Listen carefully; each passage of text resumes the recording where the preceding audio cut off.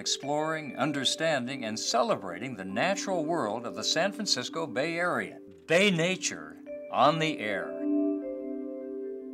We're sitting here on a serpentine outcropping, and this is a perfect place to look for the western fence lizard, Scrophora occidentale.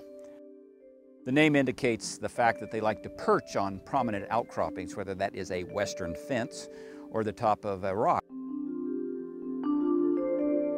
We often refer to reptiles in general as being cold-blooded, but a more accurate term would be poikilotherms.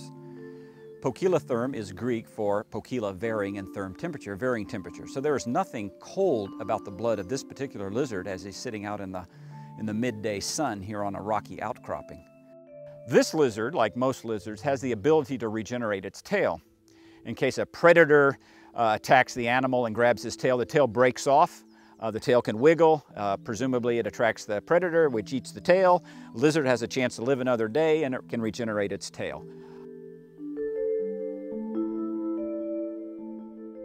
Western fence lizard, a little guy, a male, because the males have a vivid blue underneath them. You can kind of probably make out the spiny skin. Each middle of the scale has a little raised spot like a keel. That's why they call these the spinies.